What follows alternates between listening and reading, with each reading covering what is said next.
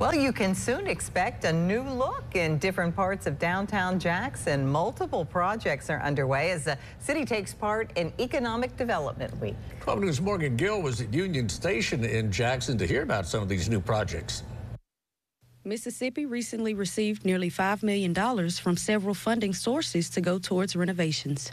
The executive director for the Jackson Redevelopment Authority says that the money is being put to good use.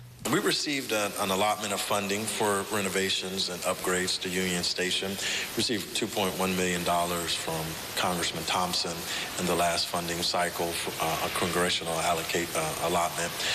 We have just received from the Mississippi State Legislature $2 million, and then we have a $420,000 cash match with that. Pike says the project will attract more people to downtown Jackson and bring life back to Union Station and nearby businesses. So most of it's just going to be upgrades. We're not going to be doing a lot of new construction. It's already a beautiful building. It just needs some TLC. And so we'll be investing a lot of the money in system upgrades. We'll be changing out all the lights to LED fixtures. So we'll get some of that energy efficiency.